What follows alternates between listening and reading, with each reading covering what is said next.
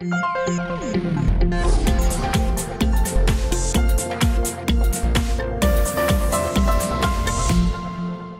with Michael Rapsch, who is the Vice President of Corporate Communications for SilverCrest Metals. Michael, thank you for being with us. Please share with us what your project Sonora is. The project in Sonora, Mexico, the project that we have currently is called the Las Chispas project. And it's one of the spin-out exploration projects from the transaction between First Majestic and SilverCrest Mines. We're really only focusing right now on the Las Chispas project. It's in development right now.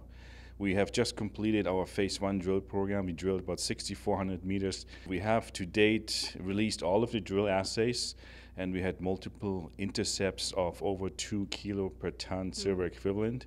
So we had some impressive numbers that we put out, and the stock has reacted positively to the news. We will see continuous news coming out on underground channel sampling. We're also planning a phase 2 drill program this fall, and so you will again see drill results coming from the company. At this conference, while you were face-to-face with the investors here, what sorts of values did you get to talk about? You know, for them, basically, they wanted to know why the stock has run up that much as it has, right?